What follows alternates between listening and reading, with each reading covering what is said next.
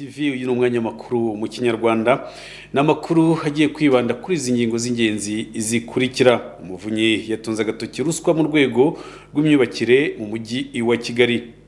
Naho Mukandengo Bernadette utuye mu karere ka Gasabo umurenge wa Kinyinya akagari ka Kagugu mudugudu wa Nyakabungo arasaba leta ko yamuha ubufasha bwo gushyinguza umugabo we uheruka kwicwa kuko nta bushobozi afite.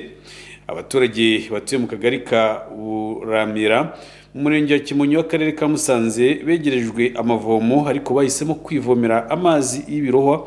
Leta ikavuga ko bafite imyumvire mibi. Hanze y'u Rwanda muri Repubulika ya Demokarasi ya Kongo umuhuza wagenwe n'umuryango wa Afrika y'Iburasirazuba mu bibazo bya Kongo Uhuru Kenyatta wabaye perezida wa Kenya yageze Goma kuri uyu wa gatatu. Naho hanze y'umugabane wa Afrika ikigo cya Google cyajyanywe mu nkiko gikurikiranweho kubyaza inyungu amakuru naho Donald Trump yambuwe ubudahangarwa kubera ibyakurikiranweho n'inkiko muri Leta Zunze Ubumwe za Amerika. Amakuru ku buryo burambuye n'umwanya ugiye kubagezaho ndi Imana ya Jacques kuhanga bw'ibyuma yarakoze Pacifique niwe tuza kubana muri aya makuru.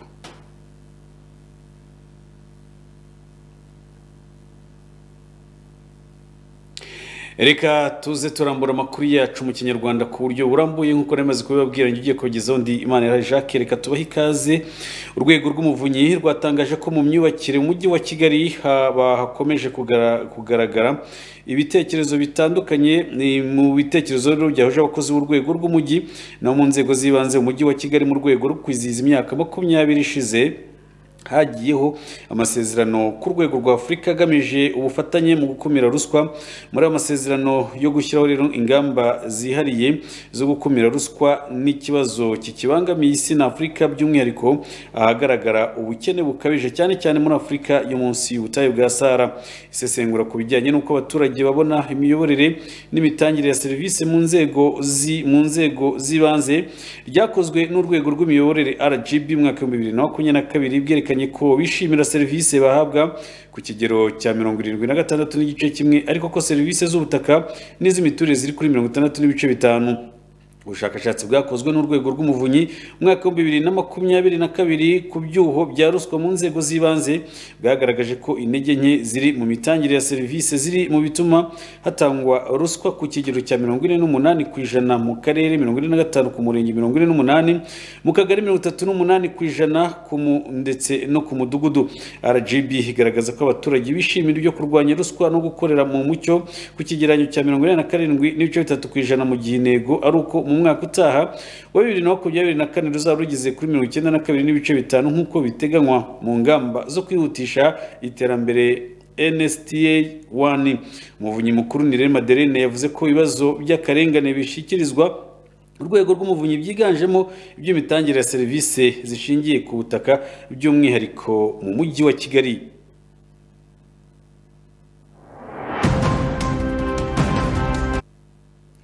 Reka dukomeze n'amakuru yacu. Turacyari makuru avugwa hano mu Rwanda. Mukandengo Bernadette utuye mu karere ka Gasabo umurenge wa Kinyinya akagari ka Kagugu umudugudu wa Nyakabungo arasaba ko leta yamufasha kubona ubushobozi bwo gushyingura umugabo we.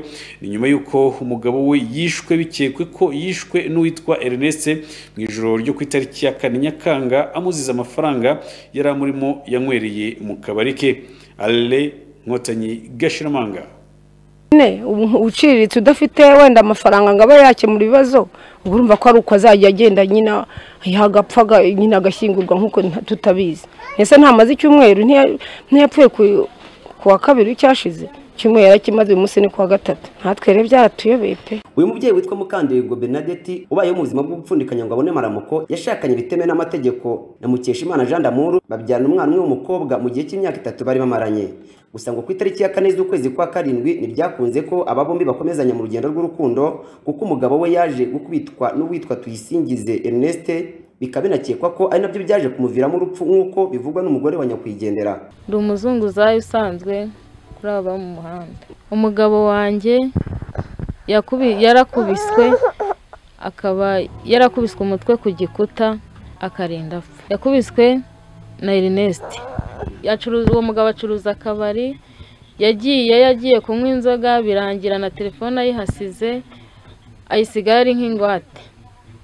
Birangira avuze ati reka njye gukurayo simukadi mbona uko njya mu kazi. Umugabo arayimuhereza, asubiyeyo mu kuyimuhereza ngo amwishyure amafaranga arayigumana ngo ayibikane na telefone. Bateye hejuru ahita asohoka muri kontwari amufata umutwe awukubita ku gikuta. Uyu mubyeyi akomeza avuga ko muri ibyo bihe by'agahinda byahuriranye no kubura ubushobozi bwo gushyingura umugabo we n'igihe yiyambaje inzego z'ubuyobozi mu murenge wa Kinyinya, nabo ngo nta kindi bamufashije usibye kumuhanahana kugeza amaginga ya icyumweru kirashize atarashyingura umugabo we. Nari nagiye gusaba ubufasha bumufasha gushyingura kuko njye nta bushobozi mfite, nta n'icyo guheraho mfite. Ikiri kumbabaza nuko n'ubuyobozi nabwo butari kumfasha ngo umuntu tube twamuzana tumushyingure, menye naho namusize atagiye kuguriye. Ndagenda njya ku murenge bantuma icyo ku mudugudu, ndaza barakinyandikira nyijyana ku kagari bagiteraho kashe. Ngeze ku murenge urongera nyusubiza mu kagari, akagari kambwira yuko nta bufasha buhari.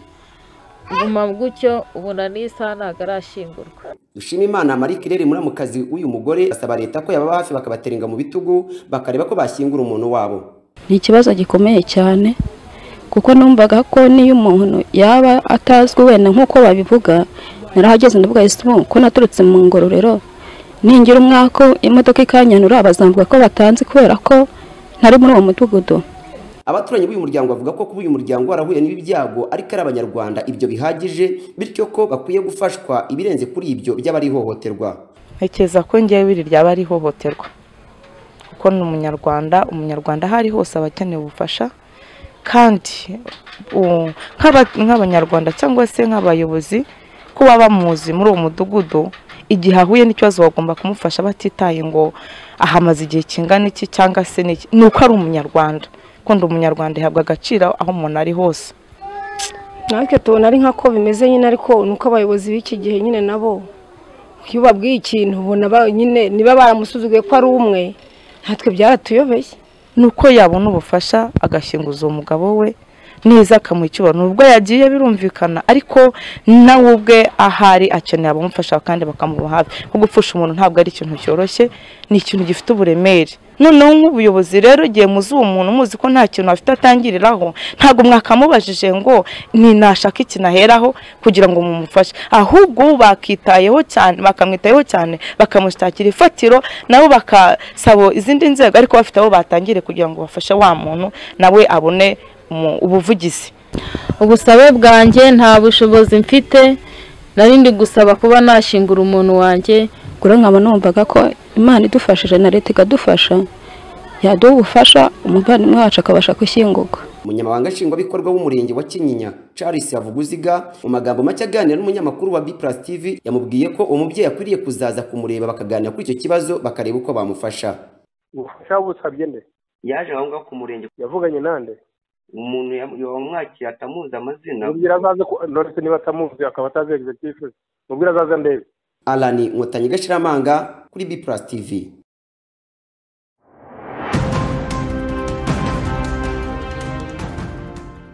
Aba ni bamwe mu baturage. Alani Nkotanyi Gashiramanga kubwiyo nkuru amaze kutugezaho. Turacyari mu makuru ya B+ TV. Bamwe mu batuye mu kagari ka Kimisagara umurenge wa Kimisagara baravuga ko bazahajwe n'ikibazo cy'ubujura bukabije buterwa n'insoresore zitwikira ijoro zikambura abaturage ibyabo. Louis Patrick Muhirwanya Rucyomaza dukorera inkuru ku buryo burambuye. Aba ni bamwe mu baturage batuye mu kagari ka Kimisagara ho mu karere ka Nyarugenge, nibo bari gutabaza kubera ikibazo cy'ubujura bukabije bwitwaje intwaro buhagaragara kuva mu masaha y'umugoroba kugera mu masaha yo mu rukerera, bugakorwa n'insoresore zigaragara muri aka gace, dore ko zidatinya no kugutangirira mu nzira ngo ibituma bibwa ibyabo, hiyongeyeho no gukomeretswa kuri bamwe. Barabakubita se ubwo ko babonye n'ubushobozi banakwica. Ngo na nijoro hari abo barebanga ntabwo ari rimwe si na kabiri, ni ibintu bisanzwe. Niyo baguciye urwaho wabona nyine banakwica. Gukora abantu bategeraga nyine bakagenda bambura amatelefone none epingi, ariko byari byaragabanyutse badaheruka. None no kumvisha ngo ngo nijoro byo hari aho bagiye bica n'umufundi batangiye baramutega baramwica. Ndabikanga nkinga kare kuko mbanzi ko isaha n'isaha banasi abo barabambura bakabakubita bakanabakomeretsa no mu muhanda biri. Ku rundi ruhande aba baturage banagaragaza ko kuba iki kibazo cy'ubujura kirushaho kugenda gifata indi ntera muri aka gace binaterwa no kuba irondo ry'umwuga ngo ridakora uko bikwiye, bagasaba ko ryakagombye guhagurukirwa naryo rigakora uko bikwiye. Twebwe twishyura amafaranga y'irondo buri muryango urishyura, ako buri gihe abajura bakarara baserereza abantu, babafata abantu babambura bukarinda bucya nta n'umuntu w'umunyerondo unanyuze no mu muhanda hano. Irondo ryo muri Kimisagara rikora ntabwo wari ushaka ugize ikibazo ngo uzanariho nuko amarondo adakora akora umutekano wabuhari. Twifuza ko niba umuntu w'umuturage atanze ay'umutekano nyine bajya bamucungira umutekano nk'uko aba yiyemeje gukorera amafaranga nawe akishyura umutekano. Usibye aba baturage bagaragaza ikibazo cy'umutekano muke ubugarije, hiyongeyeho ubujura bubugarije mu gace batuyemo, ntabwo ibyo bavugwa bigibwa kure n'ubuyobozi bw'akagari ka Kimisagara, gusa bugasaba abaturage kujya batangira amakuru ku gihe ahagaragaye umutekano muke kugira ngo aba bitwikira umwijima bakiba abaturage babashe guhashywa muri aka kagari. Muri aka kagari kakaba gatuyemo n'abantu benshi, umuturage narebe niba hari umuntu umukurikiye ashakisha uburyo abamuretse amubererekere amenye uwo bagendanye uwo ari we, niba muzi niba atamuzi ashake uburyo abereretse ariko ataza kuhahurira n'ibibazo. Hanyuma ikindi kandi uburyo kubaho umutekano ntabwo wakubahirizwa n'umuntu umwe, nta nubwo wakubahirizwa n'abashinzwe umutekano gusa, n'abaturage tubigiramo uruhare mu gutanga amakuru, tukamenya insoresore aho ziri, bakazifata byanashoboka bakazifata ariko amakuru yatanzwe. Abaturage rero bakeneye rwose gutanga amakuru. Icyo twasaba abaturage ni ugutanga amakuru ku gihe, bakagira nimero z'abayobozi babo, akaba yagira nimero y'umukuru w'umudugudu, bakagira nimero y'ushinzwe umutekano, inzego mu mudugudu ziba zihari zuzuye, abaturage barazifata. Umuturage yaterwa cyangwa yagira ikibazo cy'umutekano muke akaba yahamagara uwo village commander akaza rero n'abagenzi be bagatabara. Usibye aba batuye akagari ka Kimisagara bagaragaje ikibazo cy'umutekano muri bimwe mu bice byako, abatuye umurenge wa Kimisagara bavuga ko inzego z'umutekano n'ubuyobozi bwo hejuru zikwiye gukaza uburinzi ngo kubera ko bakomeje guhangayikishwa n'umutekano muke ugaragara muri bimwe mu bice by'uyu murenge.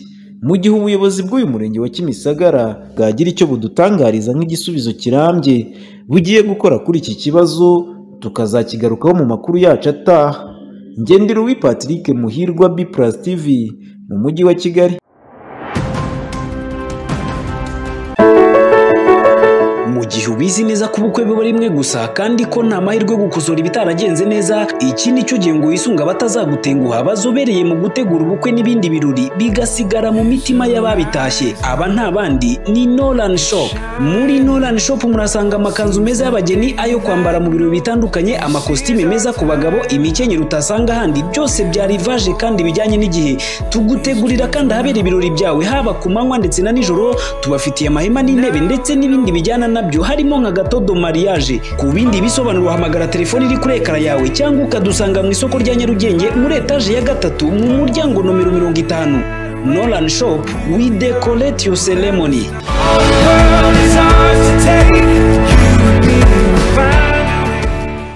Super Fresh bakuzaniye ikirungo cyitwa Intracofits kivuye ku mugabane w'Uburayi. Ni ikirungo umworozi avanga n'ibiryo by'inkoko, izitera zikaguha amagi y'umuhondo nkamwe y'amanyarwanda kandi zigatera ku kigero cyo hejuru. Mu gihe inkoko z'inyama iki kirungo kizifasha gukura vuba ku buryo mu byumweru 6 gusa umworozi abatangiye kubara amafaranga. Intracofits iki kirungo murakibona mwifashishije nimero za telefone ziri kuri ekara.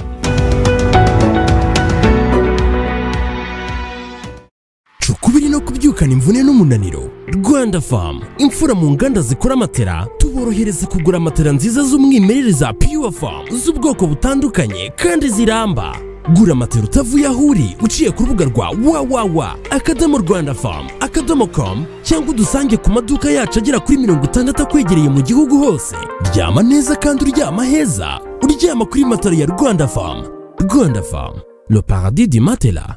Rwanda Farm, matera nyarwanda. Imyaka 35 y'ibyishimo kandi turakomeje promosiyo. Gura abonema y'ukwezi urebe yisumbuyeho. Gura buke yo hejuru uhabwe iminsi 5 y'inyongera. Ku bafatabuguzi bashya dekoderi n'ibikoresho byayo biragura ibihumbi 5.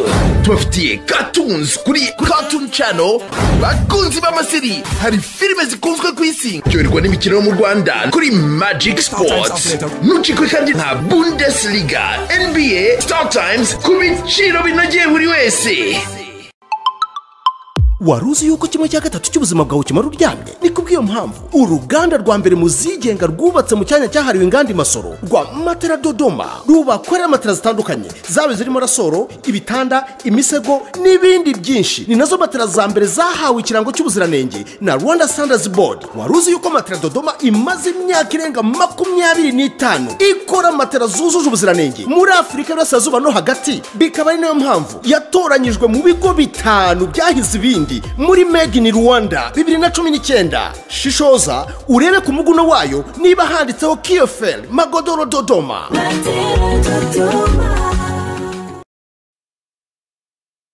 Dukomeze n'amakuru yacu mu murenge wa Muhima mu kagari ka Nyabugogo. Umugore wo mu kigero cy'imyaka 54 yateye umugabo icyuma cy'umutima bapfa amafaranga 400 yo kugura prudence. Uyu mugabo yahise ajyanwa kwa muganga. Imana ishimwe Pierre arakomeza. Kwishyura bikanga, umukecuru ngo ahita afata icyuma niba yaragikenereyeho bitakimutera. Muri rusange ni isura mbi nyine ko abantu bateranya ibyuma n'amavide ngo y'inzoga, ariko ngo bapfuye ibiceri 400 ntago mbizi neza nibwo mpageze. Nanjye numvisha bavuga ngo umugore ngo yakase umugabo, naye nibwo nkizi. Aya mahano yakozwe n'uyu mukecuru wo mu kigero cy'imyaka 54 aho yaracumbikiye uyu mugabo wo mu kigero cy'imyaka 45. Uyu mukecuru uzwi ku mazina y'Uwase Hawa yaje gufata umwanzuro wo kwirukankana uyu mugabo nyuma y'uko bari bamaze kuryamana. Uyu mugabo ngo akabura ibiceri 400 byo kumwishyura bari bumvikanye, kuko inzoga zo yari yamaze kuzishyura. Uyu mukecuru niwe yahereye yirukankana uyu mugabo n'icyuma. Bageze muri feruje za Nyabugogo, ubwo nahazwi nko kwa Mutangana mu kagari ka Nyabugogo, uyu mugabo aterwa icyuma n'uyu mukecuru cyo mu mutwe. Mwe mu baturage babonye ibyaya mahano byabereye mu murenge wa Muhima batangariza B+ TV uko iki kibazo kimeze.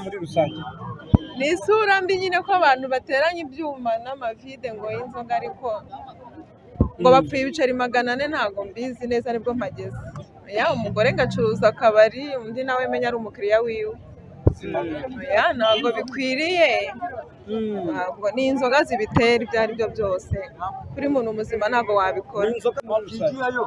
Nanjye numvisha bavuga ngo umugore ngo yakase umugabo, naye nibwo nkizi. Baba bapfaga ibiceri 400, nanjye niko ndi kubyumva. Baramanuka bageze hano, uriya mugore ngo arafite icupa rya Primus.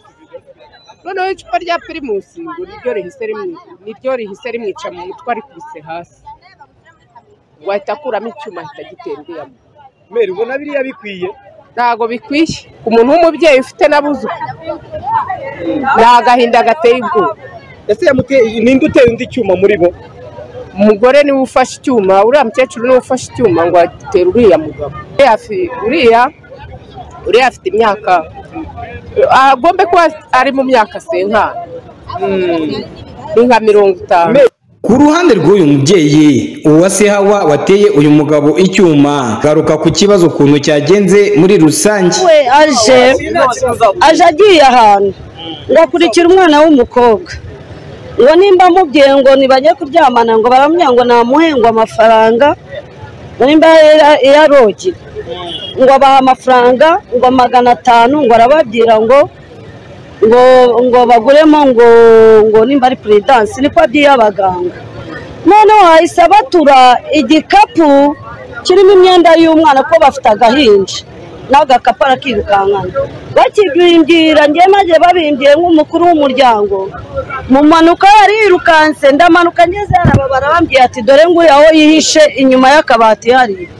Ndagenda ndamubwira nti dore mfite amafaranga, reka nguhereze ayo mafaranga uzana imyenda y'umwana wijyana. Weya asavanamo icyuma yaragifite gutya cy'ubururu nakibonye. Ubwiye fata amakuru ku bindi.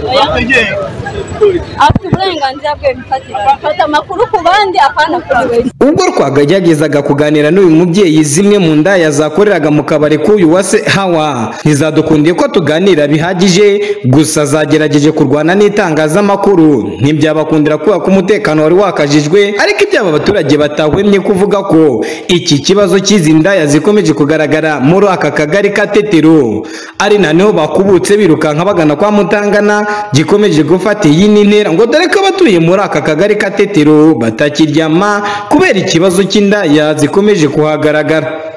Ibyo basaba ubuyobozi ko hagakwiye gukazwa umutekano ndetse n'izi ndaya zikaba zabasha gucika kugira ngo umutekano wabo ukomeze kwizerwa neza, ngo naho ubundi bitari ibi ngo indaya zibyuka ijoro ryose zisakuza ntihagire ugoheka. Ubwo umunyamakuru wa B+ TV yavaga ahangaha muri Nyabugogo hari ku isaha y'isa 3:45 ahakorewe aya mabara, ari uyu mugabo ndetse n'uyu mugore bari berekejwe ku bitaro bya Muhima kuba bagiye kwitabwaho.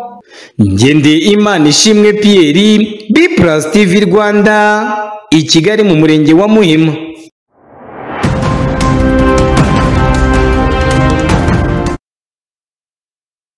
Imana Ishimwe Pierre, reka dukomeze n'amakuru ya B+ mushobora kudukurikira ku mbuga nkoranyambaga ndetse no kuri YouTube ni B+ TV Rwanda.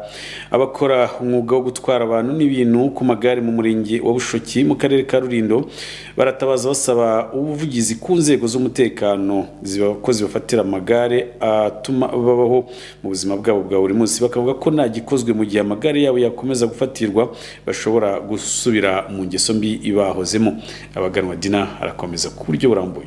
Aba ni abakora umwuga wo gutwara amagare mu murenge wa Bushoki mu karere ka Rulindo baravuga ko babangamiwe n'inzego z'umutekano zafatira amagare mu masaha y'imugoroba, bavuga ko babuza gutwara abantu n'ibintu bitandukanye. Aba biganjemo urubyiruko bavuga ko babangamirwa cyane ko ngo iyo amagare yabafashwe yajyanwa kuri polisi kuyabona bibasaba kwiha icyuya, hakaba ari n'abahitamo kuyareka. Intandaro ngo iki kibazo ukaba ari uko bari basabwe gushyira amatara, ibyo bavuga ko bakoze ariko ikibazo cyabo kigakomeza kurenzwa ingohe. Wari n'umwana aranunze ariko iyo bamfashe usanga nyine ubwo ngubwo iterambere tarigenda cyangwa bakabwiriwe.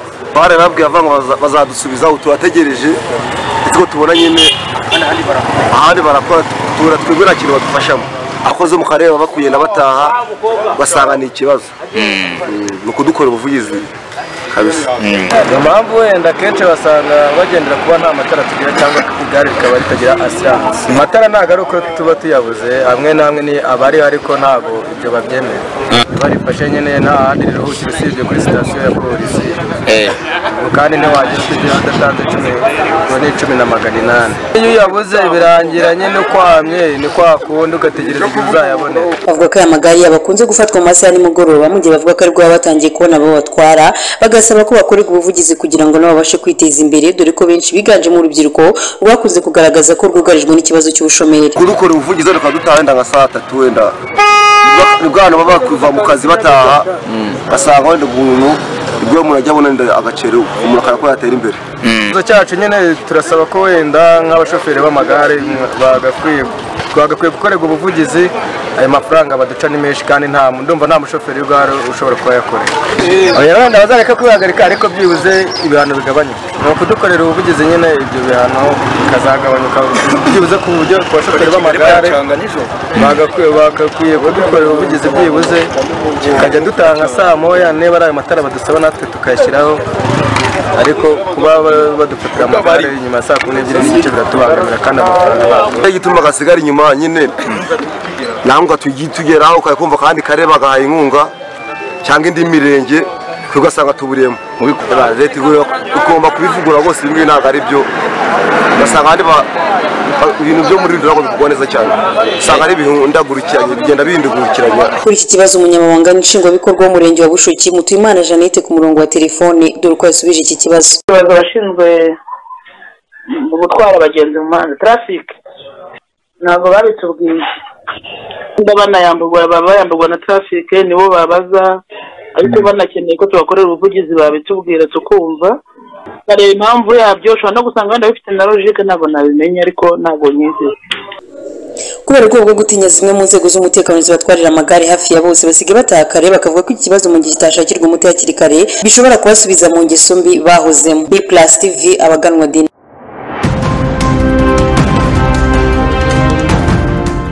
iyo usanze aba cyane abaganwa dinarika dukomeze n'amakuru yacu abaturage mu kagari ka Buramira mu murenge wa Kimonyi wa karere ka Musanze begerejwe amavomo ariko bahisemo kwivomera umugezi utemba unyura muri aka gace iby'ubuyobozi bw'akarere ka Musanze buvuga ko ibi biterwa n'imyumvire mike.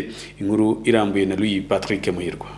Iyo usanze aba baturage bavoma amazi atemba yo mu mugezi wa Mutobo unyura mu gace batuyemo bakubwira ko nta mavomo rusange begerejwe ngo akaba ariyo mpamvu bahitamo kwivomera ayo mazi atemba nabo ubwabo biyemerera ko ari mabi. Ikibazo cy'amazi dufite nta niganwe muri kubona turayavomaga tukatekesha kandi akaba ari gutuma amazi ni mabi n'ubundi ubirebye ni mabi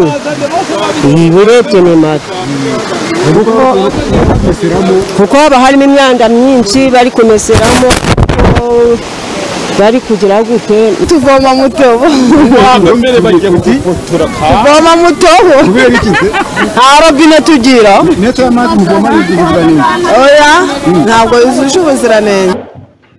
Ku rundi ruhande ariko iyo babajije niba n'amazi meza aragezwa muri aka gace bavuga ko hari aho yagejejwe mu baturage bagenzi babo ngo akaba ariho rimwe na rimwe bajya kuvoma bishyuye igiceri cya 20 baba batagifite bakivomera ayo mazi atemba yo mu mugezi wa Mutobo akaba ariyo bakoresha.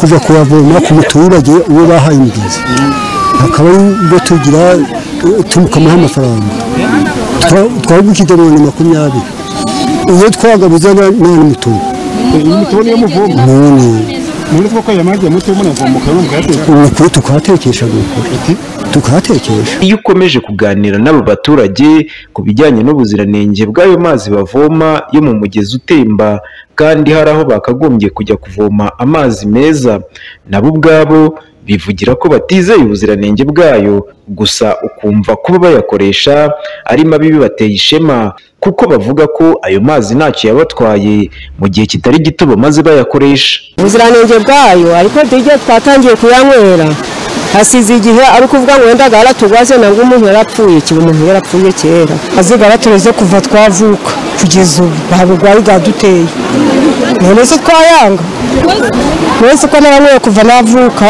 nabibyigwa niki. Ku ruhande rw'ubuyobozi bw'akarere ka Musanze buvuga ko ibivugwa n'aba baturage ko n'amazi meza aragezwa muri aka gace atari byo kuko impamvu ibatera kuvuga ibyo ngo hari bamwe mu baturage banga gutanga igiceri cya 20 ku mavomo rusange ari muri aka gace ahubwo bagahitamo kwivomera ayo mazi mabi bita ko ari ay'ubuntu. Ni mu gihe hagati aho ari ku buyobozi bw'aka karere buvuga ko bugiye guhagurukira iki kibazo nk'uko bisobanurwa n'umuyobozi w'akarere ka Musanze. Hari amavomo abaturage bubakiwe ahubwo ngo ikibazo gihari batakubwiye ahubwo bo ntabwo bashaka kuvuga ngo bavome bishyuye cya giceri cya 20 ku ijerekani bashaka ngo bayavomere ubuntu. Hari igiciro cyashyizweho hari imirimo iba yakozwe hari uvomesha icyo ni igiciro kiba cyashyizweho cyumvikanywe rero ahubwo ntabwo bashaka kwishyura icyo giceri kubera uriya mugezi wa Mutobo uhamanuka bo bakumva kuba babona ayo mazi hafi amanuka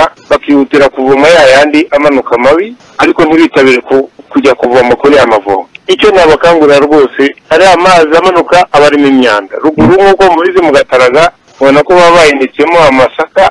Icyo twafatanye n'ubukangurambaga ko ari amazi arimo imyanda hanyuma ubwo wenda utundi duce two hepfo imiyoboro yindi yaba itarageramo ubwo tukadushyira muri gahunda n'ubundi dufite kugenda tugeza ayo mavomo muri za metero 500 zisabwa. Ubuyobozi bw'aka karere ka Musanze kandi buranavuga ko bugiye gukomeza ubukangurambaga bugamije guhindura imyumvire y'abaturage no kubasobanurira ingaruka zo gukoresha amazi mabi cyane cyane abegerezwa amavomo nibayavomeho ngo kuko basabwa gutanga igiceri ahubwo bakajya kwivomera amazi mabi atemba bakirengagiza ko bigira ingaruka ku buzima bwabo zirimo kubateza indwara zitandukanye zikomoka ku gukoresha amazi mabi.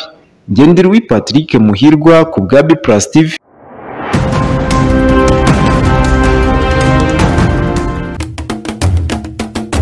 nk'uko nk'uko u Rwanda rukwiye ibyiza nawe ukwiye ibyiza mu rugo rwawe. Gira TV iwawe wishyura make make uhereye ku 11,500 ku kwezi gusa.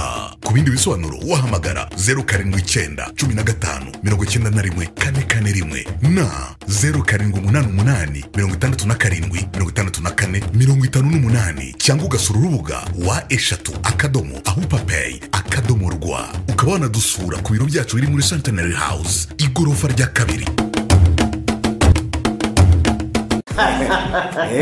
Ubwo koko rwose buryo bwiza bw'umugore ni imisatsi. Icyo nicyo bita kwiyitaho rero sasa. Ngiyo rero Oxygen Salon igisobanuro cy'ubwiza. Nitwe tuza kwisonga mu gusokoza modeli zose. Dukora derede z'ubwoko bwose, kudefiriza, gushyira vitamine mu musatsi ndetse n'ibindi bigufasha gusigasira umusatsi wawe ukabungabunga ubwiza bwawe. Kubijyanye na manikire na pedikire turayoboye. Dukora make-up z'ubwoko bwose kandi ku buryo bwa gihanga butamenyerewe mu Rwanda. Dusange mu nyubako ya Downtown muri etage ya kabiri ku muryango wa F2 nimero 36. Ku bindi bisobanuro wahamagara kuri nimero ubona kuri ekara yawe. Oxygen Salon igisobanuro cy'ubwiza.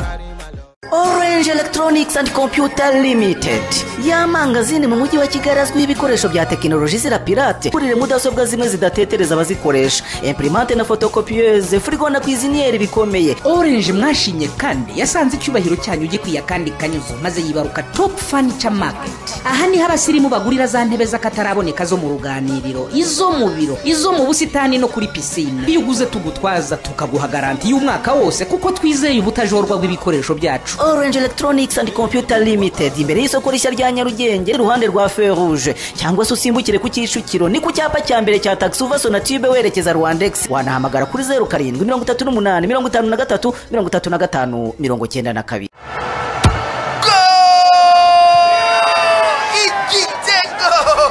Ese wari uzi ko nawe watsinda igitego cy'umunsi wegukana akayabo kabarirwa mu mamiliyoni?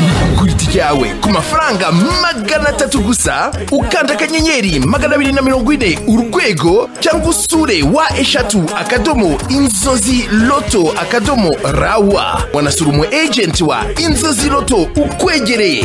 Inzozi Loto, tsinda dutsinde.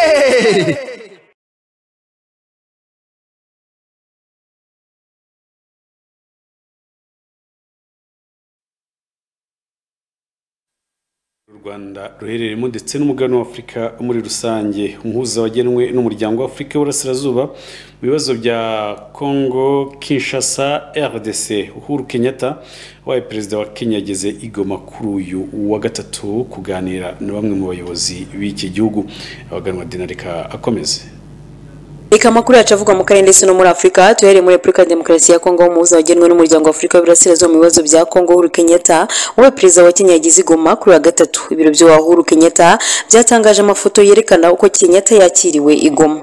Uhuru Kenyatta ajyanywe n'inama ya kabiri ihuje itsinda ryiga ku byazana amahoro mu burasirazuba bwa Kongo, akaba yakiriwe na minisitiri ushinzwe ibikorwa by'umuryango wa Afurika y'Uburasirazuba muri Kongo Honorable Mbusa Nyamwisi. Kenyatta nta kanya ko kuruka yagize akigera i Goma yahise atangira inama yanitabiriwe na Vice Minisitiri w'Intebe akaba na Minisitiri w'Ingabo muri Kongo Jean Pierre Bemba.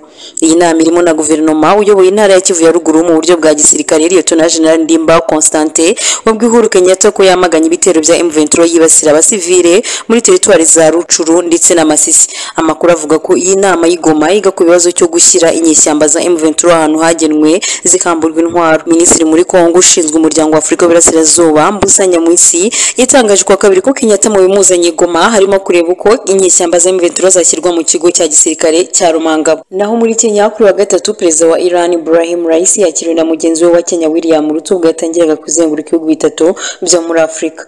Tehran ivuga ko iri ari itangiriro rishya mu mubanire n'umugabane wa Afurika mu rugendo rwa Raisi muri Afurika ruzana mujyana muri Uganda ndetse na Zimbabwe.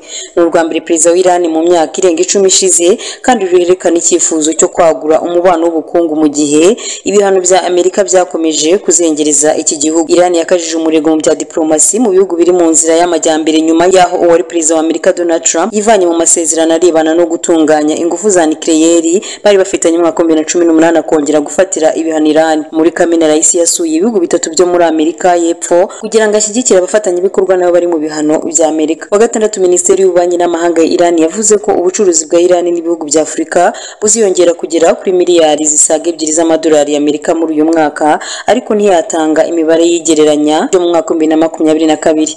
Raisi yakiriwe mu ngoro ya Perezida wa Kenya mbere yo gusanga Ruto mu nama nk'uko amashusho yashyizwe ku mbuga nkoranyambaga na Perezidansi ya Kenya abyerekana. Kuri wa kabiri ushize Minisiteri y'Ububanyi n'Amahanga ya Kenya yatangaje ko urugendo rwe muri Kenya ruzaha ibihugu byombi amahirwe yo gusuzuma no kongerera ingufu mu mibanire y'ibyo bihugu byombi. Biteganyijwe ko Raisi azava muri Kenya yerekeza muri Uganda kugira ngo baganire ku bucuruzi bw'ububanyi bw'ibihugu byombi na Perezida Yoweri Museveni, hanyuma azakomereza muri Zimbabwe. No muri Sudani Minisiteri y'Ubuzima yaho yatangaje ko kuri wa gatatu ko byibuze abasivili 34 bahitamwe n'ibisasu byarashwe nta kurobanura mu isoko ryo mu mujyi wa Omdurman mu burengerazuba bw'umurwa mukuru wa Khartoum. Minisiteri mu itangazo rigufi yavuze ko abana benshi bari mu bahohotewe, ababibonye bavuga ko iki gitero cyabaye ku isaha ya 2 za mu gitondo ku isaha no mu Rwanda. Bavuze ko benshi mu bapfuye ari abacuruzi ndetse n'abatwara ibinyabiziga bitwara abagenzi. Uhishe nyuma y'icyo gitero nk'uko iyi nkuru dukesha na Dollar Agency itaramenyekana neza. Kugeza ubu nta bisobanuro byatanzwe n'igisirikare cya Sudani cyangwa umutwe witwara gisirikare wa Rapid Support Force kuri ayo makuru. Abaganga bo muri ako gace bavuga ko imirwano hagati y'igisirikare cya Sudani na RCF kuva muri Mata yahitanye abasivile bagera ku 300 ikomeretsa ibihumbi bitabarika. Ntabwo ari ibintu bikiri ibanga ko ari we wese uyu munsi kwiga amasomo rusange mu Rwanda ukarangiza kwiga imyaka waba warize yose ntabwo bigitanga icyizere cyo kubona umurimo. Uyu munsi mu mwaka umwe Kaminuza y'u Rwanda ishobora guha impamyabumenyi abanyeshuri barenga 7,000, ariko ni bangahe babona akazi mu byo bize imyaka iri hejuru y'itatu. Nyamara ubu wasanga hari abantu bigisha umwuga wiga amezi 6 ugahita uhinduka umukoresha. Nibyo hari ishuri ryitwa ECT Electronic and Computer Technology rikorera mu mujyi wa Kigali Nyabugogo mu nzu nshya y'amashyirahamwe izwi nk'inkunda mahoro. Aba bigisha abantu gukanika mudasobwa, amateleviziyo, amatelefone, amaradiyo, gukora amashanyarazi, gukora za kamera no kuzihuza na mudasobwa ku buryo ibyo kamera ifata nyirayabireba ako kanya. Dore uko bigenda. Hari inzira imwe yonyine yo kumenya byoroshye gukanika mudasobwa, televiziyo, radio, telefone cyangwa se gukora amashanyarazi. Ni ugufata telefone yawe ugahamagara 07 88 83 33 55 cyangwa se ukandika email kuri tekerik007@gmail.com. Ubaye warize electronique banagufasha kwimenyereza uwo mwuga. Aba banakanika ibikoresho byose by'ikoranabuhanga byangiritse. Uhise utekereza ko ECT ari ishuri rishobora kubaka ejo hazaza ha benshi? Nanjye nuko. Tuguhaye ikaze muri Silverwood Furniture Limited, aho twihariye ibanga mu kubageza ibikoresho bigezweho bituma urugo rwawe rurushaho gusobanuka. Niba ukeneye intebe nziza zisobanutse zo muri salo, ku ibaraza, cyangwa ukaba wifuza utubati tugezweho twatuma salo yawe iba VIP, abiwawe n'abagusura bakarushaho gususuruka, igisubizo ni muri Silverwood Furniture Limited. Tunagufitiye za cuisiniere, imashini zimesa n'ibindi bikoresho bigezweho wakenera mu buzima bwa buri munsi. Muri Silverwood Furniture Limited tunagufitiye ibitanda byiza bikoranywe ikoranabuhanga rigufasha kuruhuka neza. Niba ubikeneye iwawe cyangwa se muri hoteli yawe, tugane cyangwa uduhamagare tukugeze ibikoresho byiza bisirimutse byose bituruka ku mugabane w'Uburayi. Ni karibu ku maduka yacu wasanga ku Muhima ndetse no ku Kicukiro ku muhanda ugana Sonatube.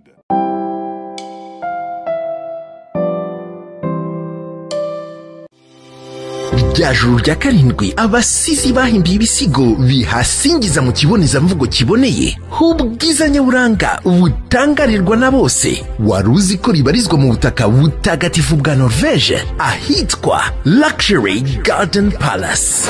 Usibye kuba horoshye kugera, hakaba hafite parking n'ubusitani byagutse, ni heza bihebuje ku bw'imiterere, imyubakire n'imitegurire yaho biberanye n'ibirori by'amateka bihabera n'imihango yose y'ubukwe, harimo no kuyifotoreza n'ibindi byose. Si ibyo gusa kandi kuko tubafitiye restaurant bar y'agahebuzo, amapartement na maison de passage, tutibagiwe sauna na massage, byose bikugabanyiriza stress. Waduhamagara kuri 0780 443 787, ukanadusura kuri Facebook na Instagram zacu. Luxury Garden Palace, murakaza neza.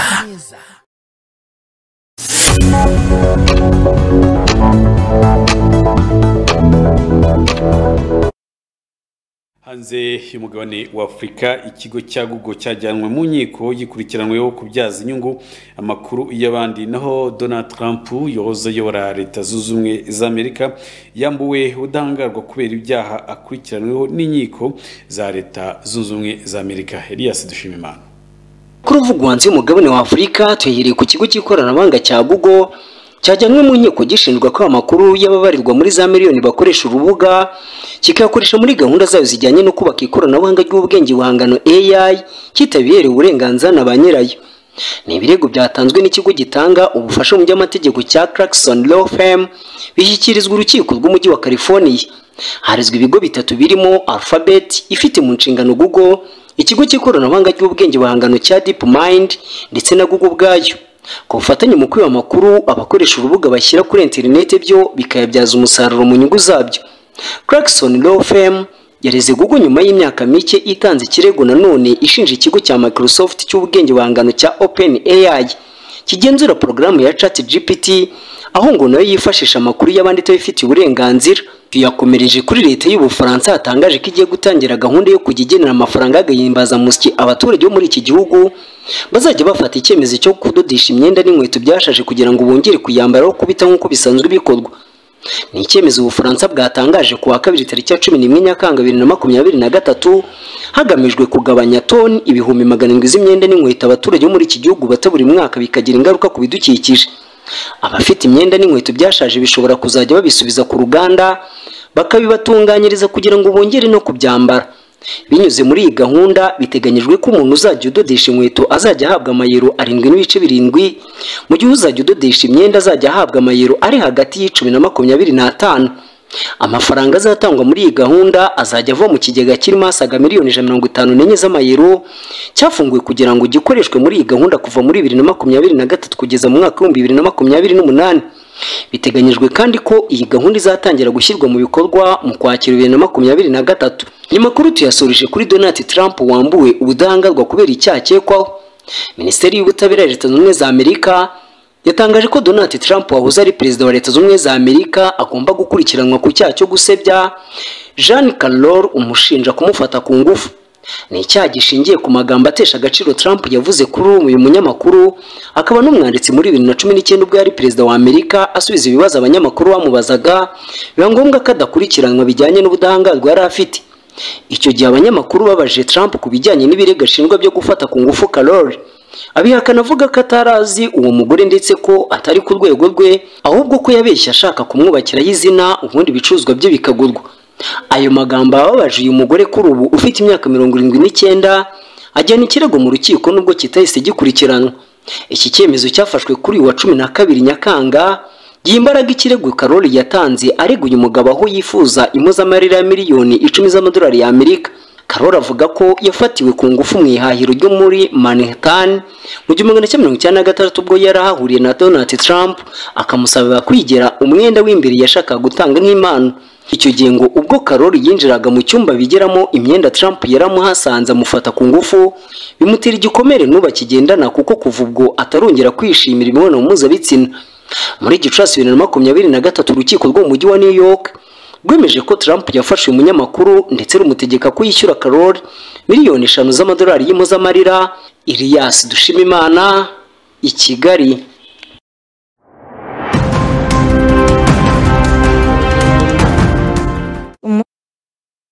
Reka dukomeze n'amakuru ya showbiz tujye kugezwaho n'umugenzi wacu Farid, aho umuhanzi ukunzwe muri Leta Zunze Ubumwe za Amerika ngo arambiwe abakomeje kumutera amakariso iyo ari ku rubyiniro. Farid Azubeda.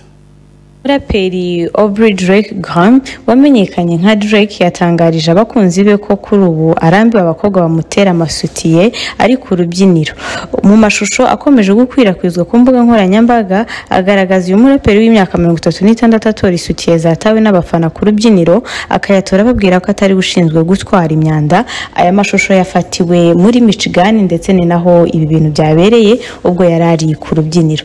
Hanyuma umuhanzi Big Fizzo uri mu bafite izina rikomeye muri muzika y'u Burundi batumiwe i Kigali mu iserukiramuco rifite izina rya Kigali Hill Festival ritegerejwe kubera hano i Kigali by'umwihariko muri Canal Olympia ku Irebero ku itariki enye kugeza ku itariki 5 Kanama 2023.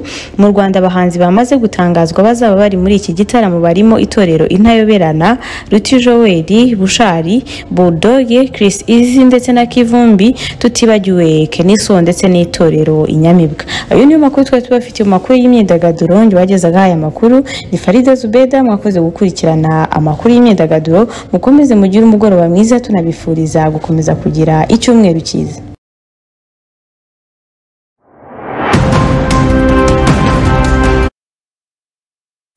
Zabi Plus TV hano dusoreje amakuru yacu twe twabateguriye, ariko ko tutatangiranye nabo reka tubibutse zimwe mu nyigo z'ingenzi. Amakuru yacu yibanze twababwiye ko umuvunyi yatunze agatoki ruswa mu rwego rw'imyubakire mu mujyi wa Kigali nubwo bakoraga inama yo kwiziza imyaka 20. Mukandengo Bernadette utuye mu karere ka Gasabo umurenge wa Kinyinya kagari ka Kagugu umudugudu wa Nyakabungo arasaba ko leta yamufasha gushyinguza umugabo we wishwe tariki ya 4 Nyakanga akicwa rero na mugenzi we mu kabari yari yanywereyemo ko ari wikeka ko bamwishe. Naho abaturage bo mu kagari ka Buramira mu murenge wa Kimonyi wa karere ka Musanze begerejwe amavomo ariko bahisemo kwivomera umugezi utemba unyura muri aka gace. By'ubuyobozi bw'akarere ka Musanze bwo buvuga ko ari imyumvire mibi y'aba baturage. Hanze y'u Rwanda mu karere u Rwanda ruherereyemo muri Repubulika ya Demokarasi ya Kongo, umuhuza wagenwe n'umuryango wa Afurika y'Uburasirazuba mu bibazo bya Kongo Uhuru Kenyatta kuri uyu wa gatatu yageze mu mujyi wa Goma bagiye kuganira n'inzego zitandukanye z'ubuyobozi muri iki gihugu. Naho hanze y'umugabane wa Afurika ikigo cya Google cyajyanwe mu nkiko gikurikiranywe kubyaza inyungu amakuru y'abandi. Naho perezida wa Leta Zunze Ubumwe za Amerika Donald Trump yambuwe ubudahangarwa kubera ibyaha akurikiranyweho n'inkiko za Leta Zunze Ubumwe za Amerika. Reka dushimire buri wese wagize uruhare kugira ngo aya makuru abagire 5/5. Shimire Irakoze Pacifique ari ku buhanga bw'ibyuma, ngewe wayibagezagaho na Rimana Jacques. Mukomeze munagirwe n'izindi gahunda B+ TV komeza kugenda ibagezaho. Ciao.